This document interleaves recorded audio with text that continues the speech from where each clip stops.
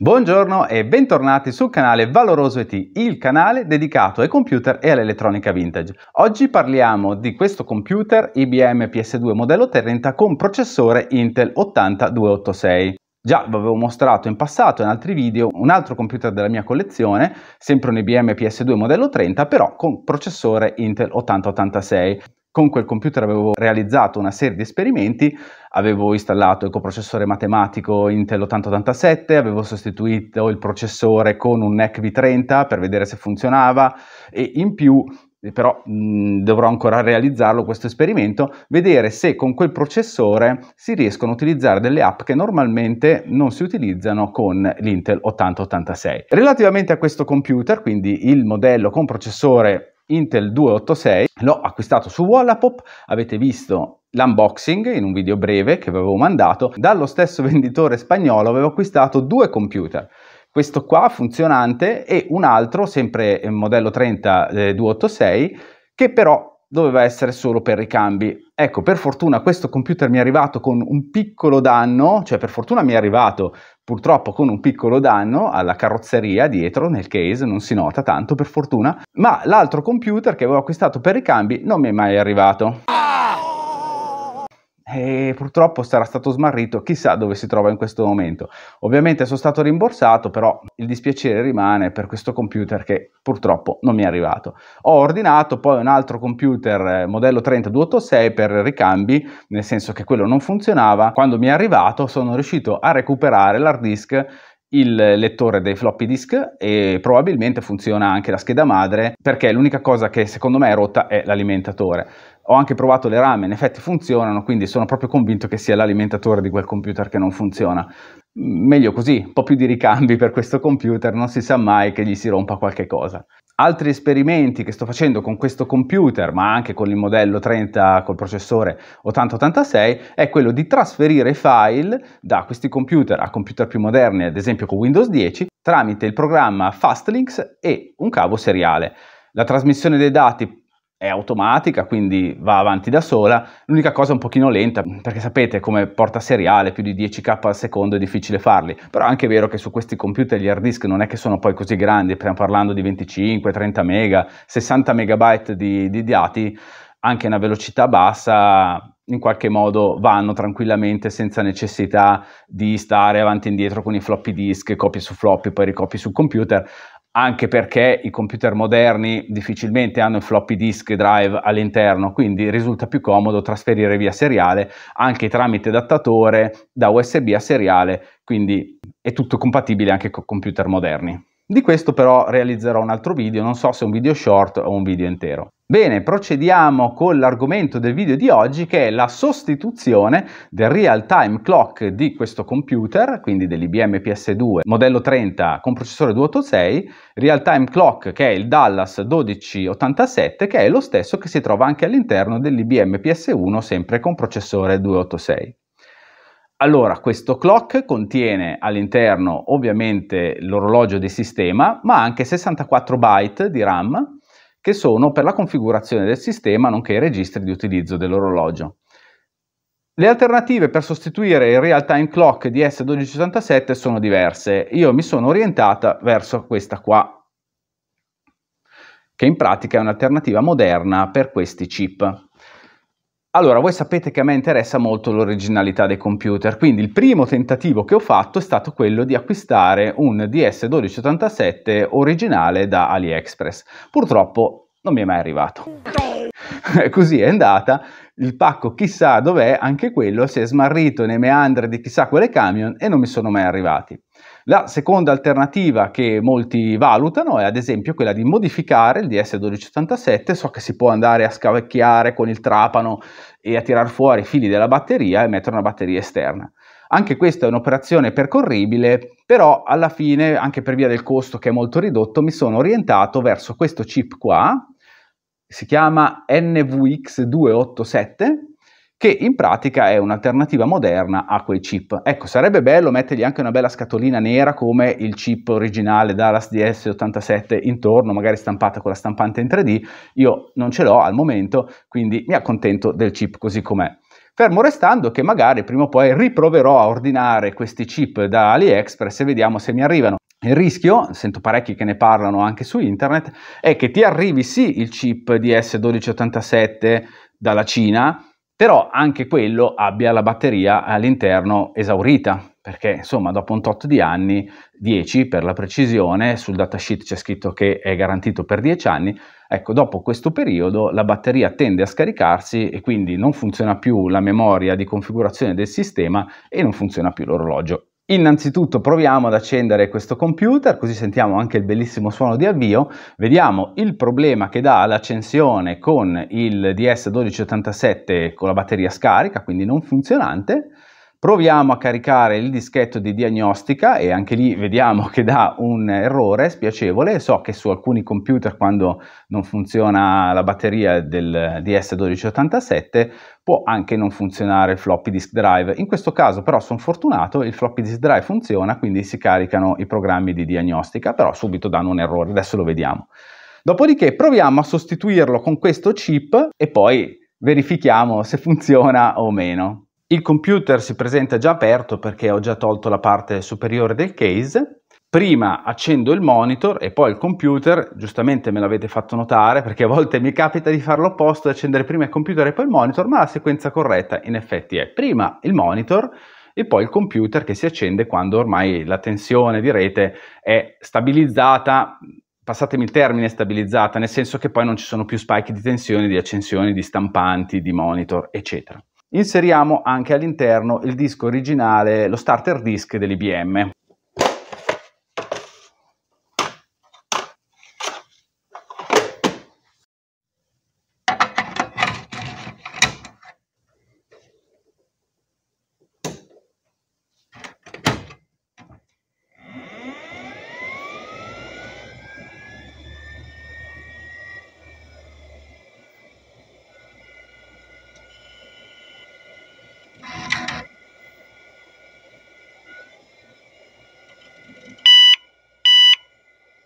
I due bip sono l'errore,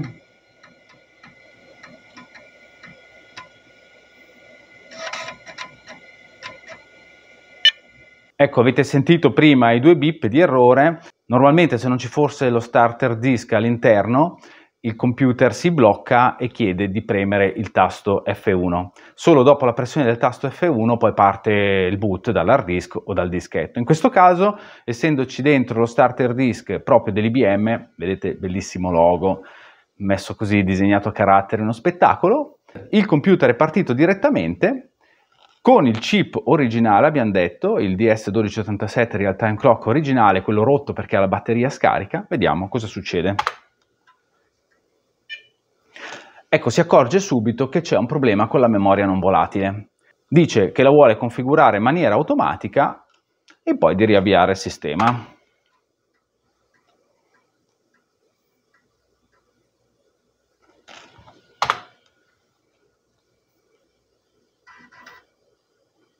C'è ancora l'errore, in effetti.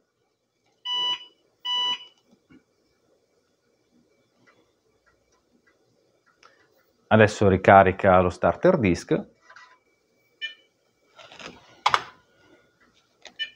E sfortunatamente ci ritroviamo sempre con lo stesso errore. A questo punto direi di provare con la sostituzione del real time clock con quello nuovo. Oltretutto, visto che questo qui nuovo non mi è stato consegnato con la batteria, quindi ho dovuto comprare la batteria a parte.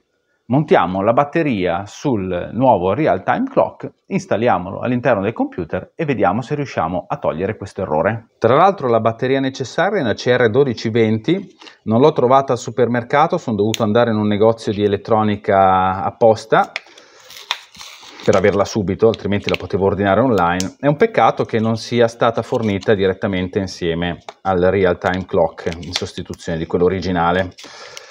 Mannaggia ste batterie qua. Oh, ce l'ho fatta. Andiamo a inserirla nell'apposito alloggiamento.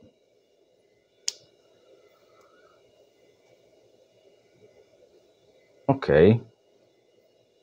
Bene, adesso spengo il computer, spengo il monitor, ovviamente spengo tutto, cerchiamo di togliere il vecchio Dallas e inserire il nuovo seguendo l'orientamento corretto.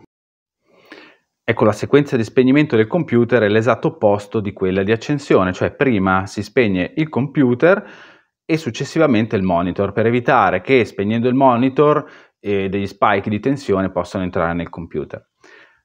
All'interno il computer si presenta in questo modo. Per chi non fosse proprio esperto, vediamo qua il floppy disk drive, l'hard disk, la riser card con tutti gli slot ISA a 16 bit. Qua sotto abbiamo le RAM, l'alimentatore e abbiamo qui il nostro real time clock. Molto bello il microprocessore Intel 286. Per fortuna, secondo me IBM è stata abbastanza previdente in questo, il Dallas è montato su uno zoccolo, quindi non abbiamo bisogno di saldare niente, semplicemente andremo a far leva con un cacciavite per poi andare a inserire il nuovo chip.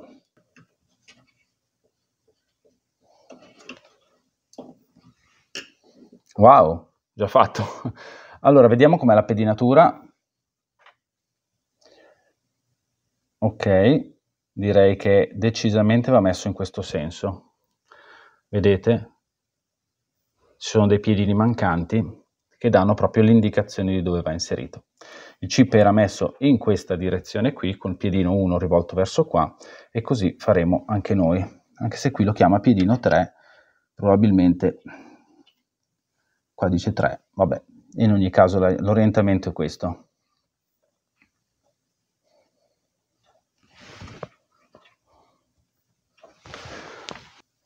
Allora, devo dire che il montaggio non è che mi soddisfi al 100%, avrebbero potuto utilizzare dei pin strip, questi qui sotto, più corti, in modo da far sì che non sporgessero dallo zoccolo. Però adesso ne proviamo l'effettivo funzionamento. Pronti?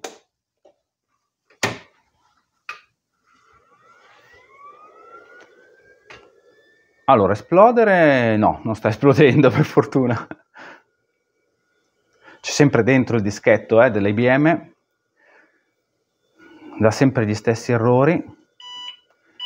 Vediamo se poi riusciamo a risolvere con la diagnostica.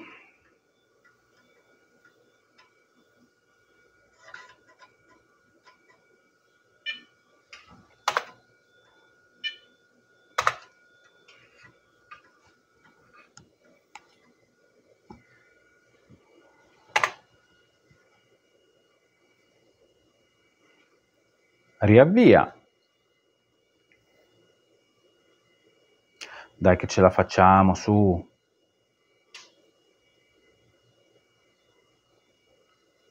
Sì, non ha dato gli errori.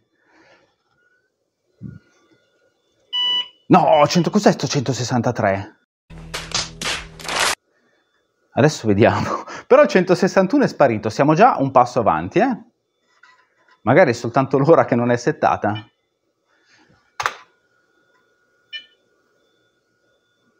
Bene, bene. Data e ora non settata. Vediamo di settare l'ora. C'è anche la possibilità di settare la configurazione, però io vorrei impostare la data e l'ora. Eccola qua. Data e ora. No, beh, diciamo che il 1987 è passato da qualche annetto, Oggi che sto registrando è l'8, 12,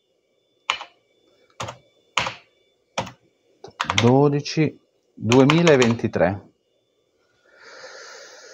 Tra l'altro mi viene il dubbio,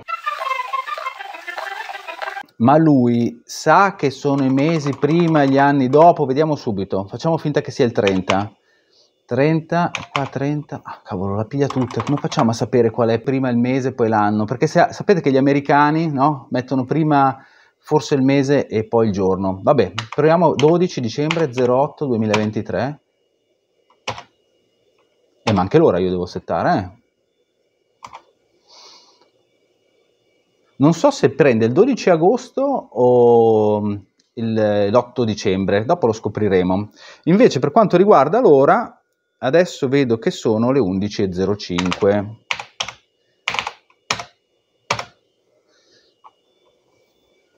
Quindi in teoria adesso abbiamo settato tutto. Vediamo la configurazione, ma giusto per curiosità, vediamo cosa c'è dentro. Vediamo la configurazione. Ah, parla della memoria, il tipo di dischetto, ecco perché a volte probabilmente il dischetto non viene riconosciuto se la memoria non volatile all'interno del clock non funziona, perché è qui indicato in configurazione. La possibilità di installare un coprocessore matematico che anche lì io ho ordinato su AliExpress, quando e se mi arriverà faremo il video, probabilmente un video breve. Hard disk installato, bene. Possiamo cambiare la configurazione, però non vedo la necessità. Fare un backup, un restore della configurazione e tutto qua. A posto, dai, proviamo a fare il boot e a questo punto avviare il computer con il suo hard disk. Quindi spengo, abbiamo detto prima il computer e poi il monitor,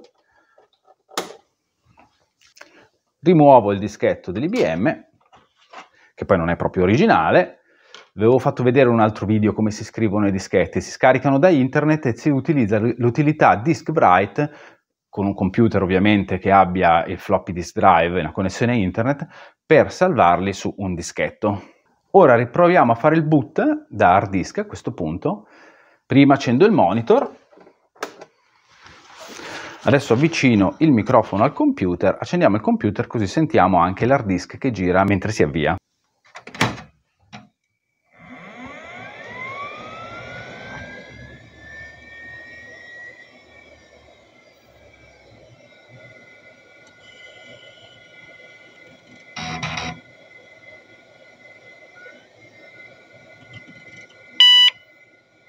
Sì, un bip solo.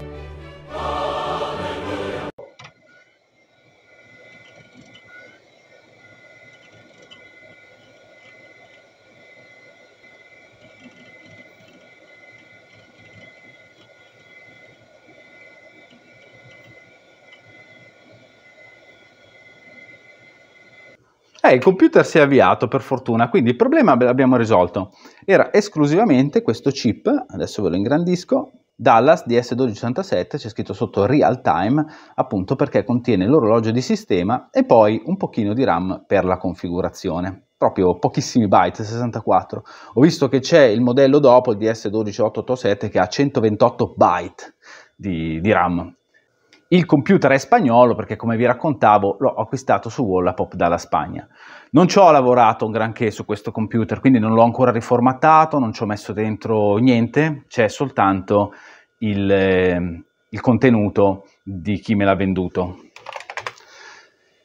In particolare, a parte qualche gioco, c'è Windows 3.1, che avevo già avviato, però è spagnolo e poi non ha il driver del mouse, però fa niente. Giusto per avviarlo, vediamo se funziona.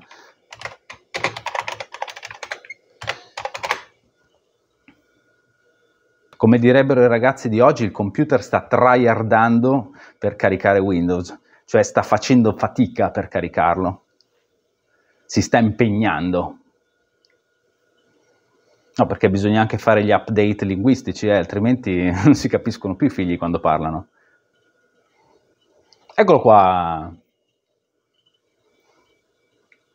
Beh, senza mouse è un po' scomodo andare in giro. Allora, qua dovrebbe aver preso la data giusta in effetti, perché c'è scritto 8-12, essendo dalla Spagna avrà un formato di data compatibile con la nostra italiana, quindi 8 dicembre. Quindi abbiamo fatto bene prima a metterla al contrario, cioè prima il mese e poi il giorno, il solitario, da quanto tempo che non ci gioco. Vabbè dai, proviamo a chiudere, Alt F4, no non si chiude il sistema, sì dai, Alt F4 si è sempre chiuso tutto. Vediamo, sì.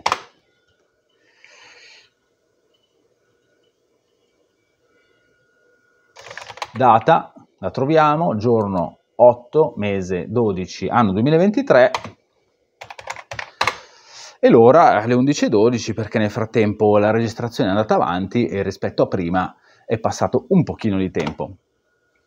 Bene, sono contento di aver risolto anche questo problema, allora installerò un altro di questi chip sul IBM PS1. Anche questo computer in effetti ha bisogno di un pochino di attenzione, IBM PS1, processore sempre Intel 8286, all'interno anche lui il chip Dallas DS1287 da sostituire, in più volevo aggiornarlo inserendogli questo modulo seriale, su originale sono riuscito a trovarlo, per avere la porta seriale, quindi montare un modem, collegarlo a internet.